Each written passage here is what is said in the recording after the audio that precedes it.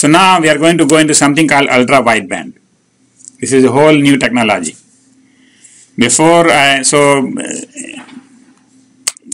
the thing about UWB, ultra-wideband, UWB, is to understand the time domain and the frequency domain.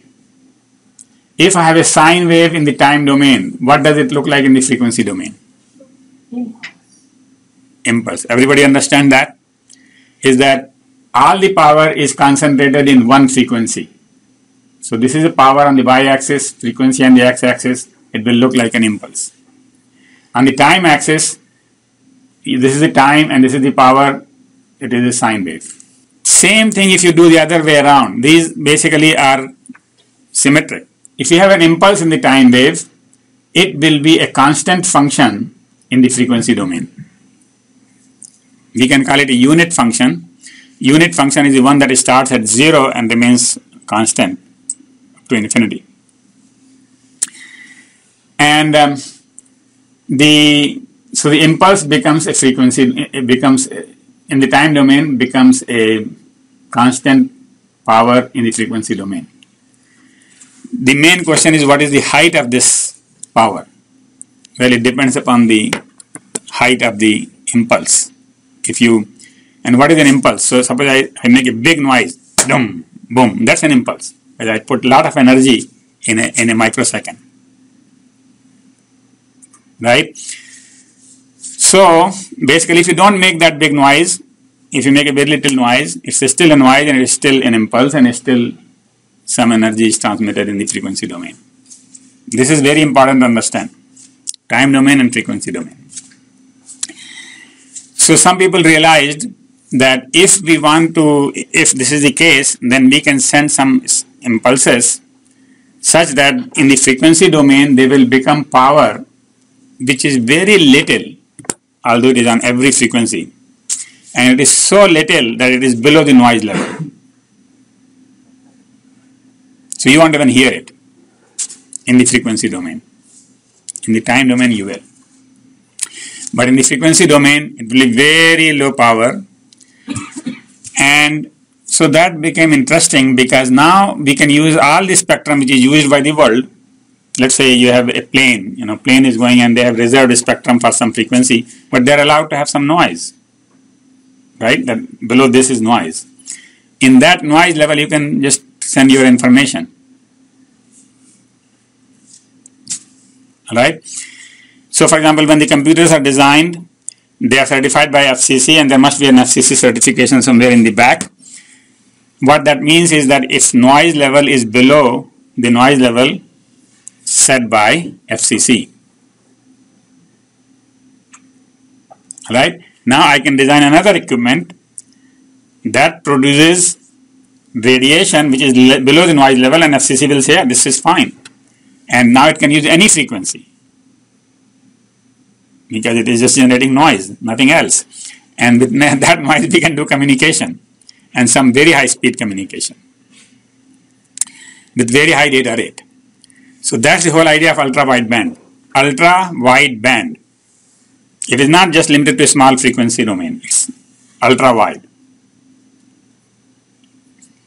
And so this ultra-wideband basically uses maybe from, let's say from 1 megahertz to 1 gigahertz or 10 gigahertz or something, very wide band. Okay? But it keeps the power level below the noise level. So here is the picture. When you use a cell phone, you are sending about 0 dB, 0 dBm per megahertz, right? 0 dBm is 1 milliwatt, whatever, right? And minus 40 dBm is the noise level, which is set by FCC part 15, minus 41.3 to be exact. So anything below minus 41.3 dBm per megahertz is considered noise. Okay, no working device should be affected by it because you should design the working devices so they're not affected by the noise. So you put your CRC, your error correction, everything else so that if there is a noise like that, it will be taken care of. And so if you communicate below this minus 41.3, then you are legal. I mean, not so far. I mean, basically, you could be using it without disturbing anybody. So this is FCC rule. This restrict the maximum noise generated by wireless devices to -40. It is possible to generate very short sub-nanosecond pulses that have a spectrum below the noise level. Okay, so you can get gigabits per second using 10 gigahertz spectrum. And FCC said, yeah, that's fine in 2002. In 2002, FCC said, it's okay, no problem, you can do that.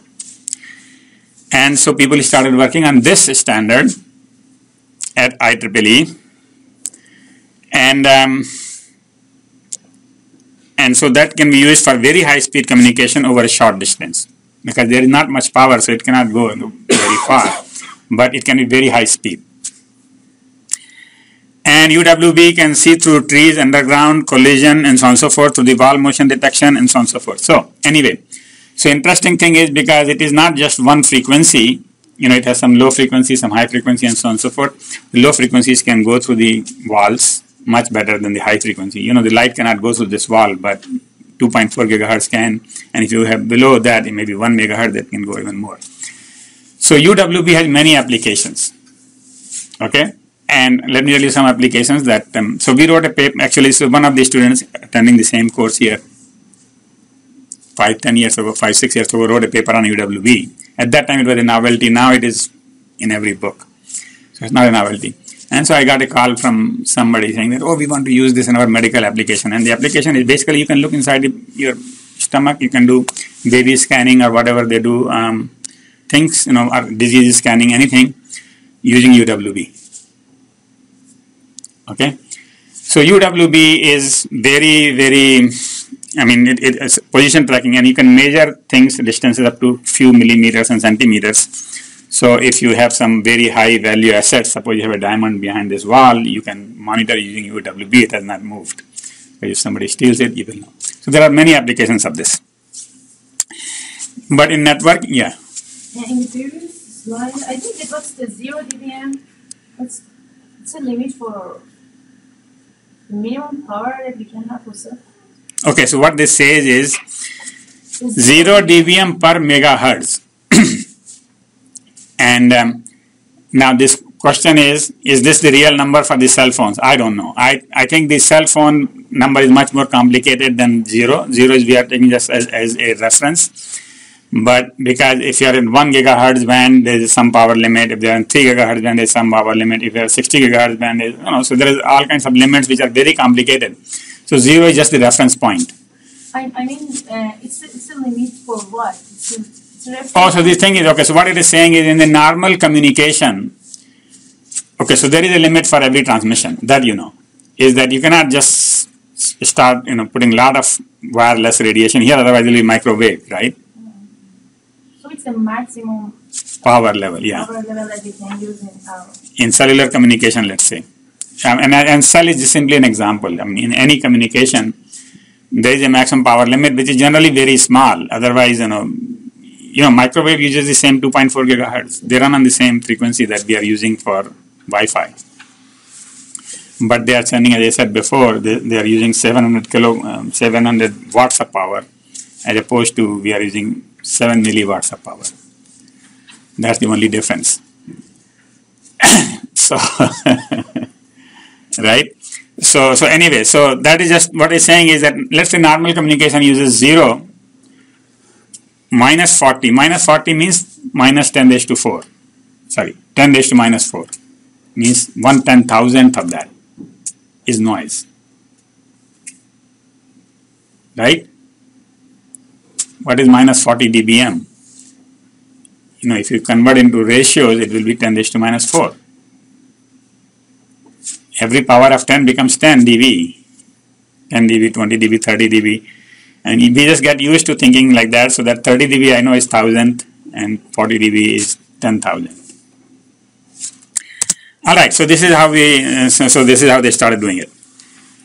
They said if I generate a pulse like this, depending upon how wide the pulse is, the energy will be distributed. If you make it very narrow, the energy will be distributed to very high in the frequency domain, very wide band. frequency domain, so it will be much lower. On the other hand, if I make it wider, then the frequency will be concentrated in a smaller, this one it won't be ultra wide, and the power will be large, and it won't be noise anymore.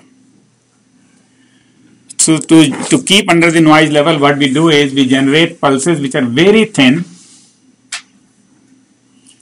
right, which means they are very narrow.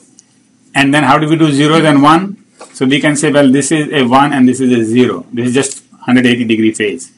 And so the phase can tell whether it is 0 or 1, and the pulses can be as narrow as possible. So when the semiconductor switches started becoming available, then people were able to do this. Previously, they were not able to do this. With semiconductors, we can generate pulses which are in picoseconds, very narrow pulses.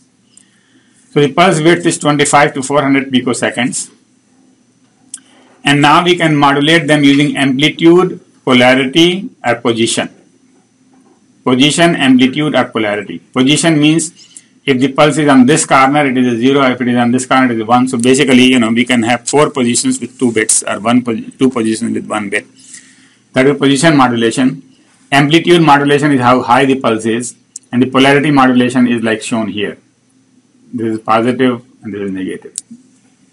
By the way, that polarity is also phase. 180 degree becomes that, right? So polarity modulated. Now, if you have 0.25 nanosecond, which is like 250 picosecond impulse, you can generate 400 billion pulses per second, and that can be several hundred megabits per second. So one group in 802.15.4 decided to use UWB based communication for short distance, and using pulse position and binary phase shift keying modulation. Alright. Now, binary phase shift, we know what that means, is basically phase depends upon the value of the symbol. If you have a listening 0, 0. So you can, just like QAM, you can have multiple bits and then you can do the phase. And then you can also use the position as well. Have another bit. So anyway, UWB, the advantage is that very low energy consumption. You don't spend too much energy. Line of sight is not required. It goes to the walls. Sub-centimeter resolution allows precise motion detection. So if things are moving even by millimeter or centimeter, you can measure it with this. Pulse width much smaller than the path delay. So multipath is very easily resolved. So basically what happens is these are in nanoseconds, and if I went there and came back, and if I went there and came back, the two paths will be different, very different, compared to the width of the pulse. So we can figure out, that this are different paths. So it is easy to resolve multipath, and therefore we can use multipath to advantage, and difficult to intercept because it's all noise. Nobody can figure out that it's even happening. All digital logic, so very low cost and very small, 4.5 millimeter square. So you know how much is a millimeter, half of a centimeter. So this is probably 12 millimeter width right there. So 1/3 of the stem's thickness. So this is very good. And there were two groups. One was saying that we should use direct sequence. You know what that means? Is they take your bits and then you convert them into using a code into chips, and then you put that into the coding, basically into the pulses. So this is using CDMA, and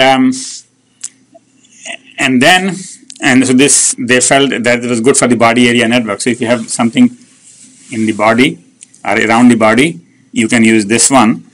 The other group, actually I have deleted some of the slides, so that let me just tell you what really happened.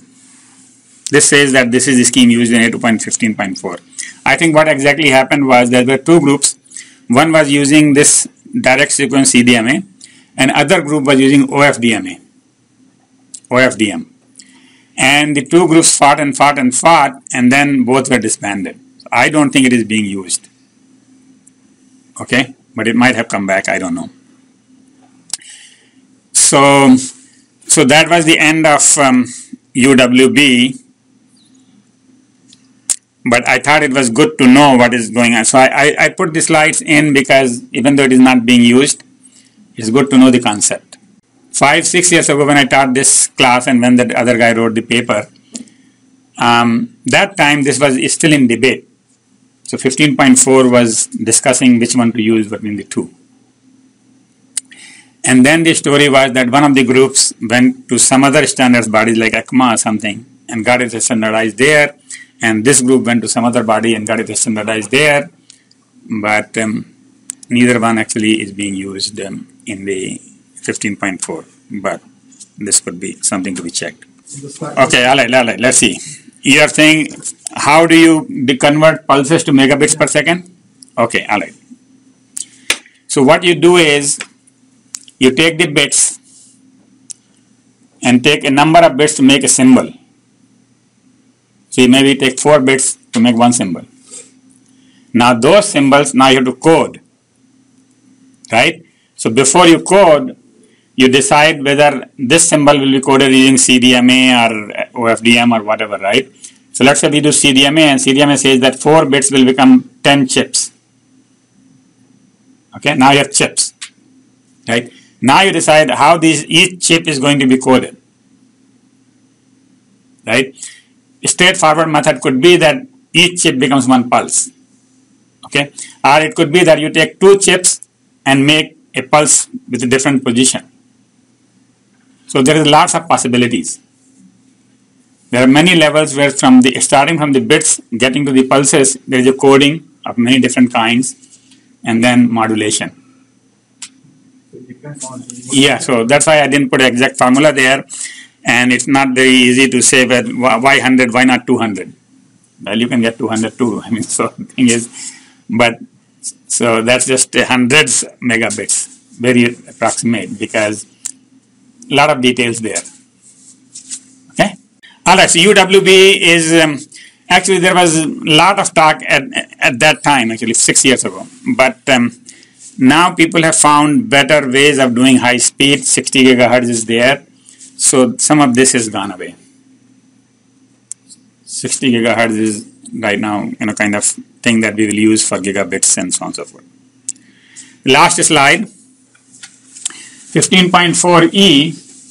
So 15.4 has several ABCDs, so on and so forth. And I left the 15.4e slide here because it is it does some things that we might need in Zigbee or wireless HART or something. So that's why, because there are more standards than we can talk in one semester, right? So 4e.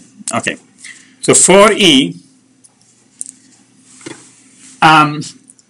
So this is, in this one you do a deterministic operation with the pre-assigned slots. So everybody gets a slot, and you just speak in your slot. So that's basically it, is that you come up whenever your slot comes up, you say something, and then you go away. So that is low latency deterministic operation. Channel adaptation, different channels used by different nodes for contention free period. And so you remember the contention free and the contention access cap and CFP. So in the contention free period, multiple people could talk because they are talking on the different channel. Okay. Then it also allows time slotted channel hopping.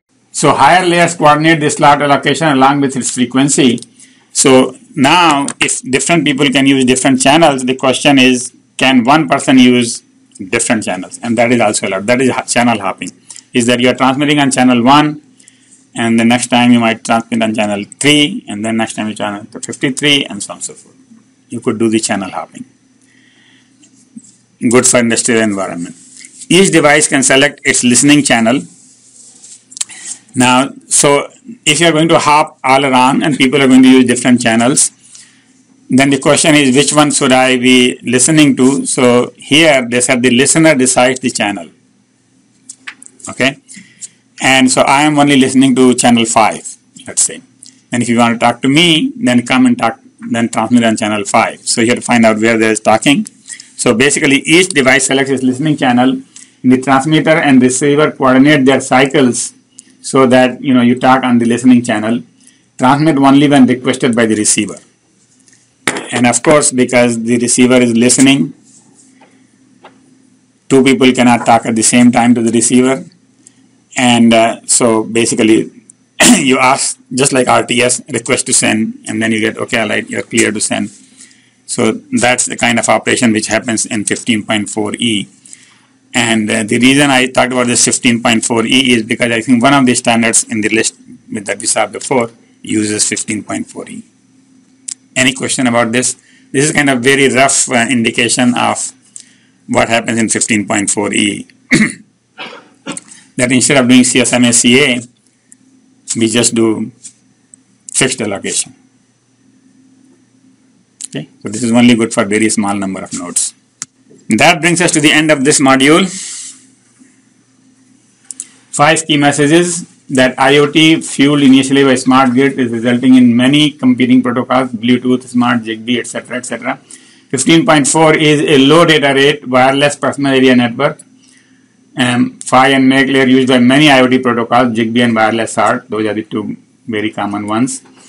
And then main thing I wanted to say here was that you need to know that there is an FFD, there is an RFD, and there is a coordinator, and then there is a cluster, mesh, and star, etc., etc. You know.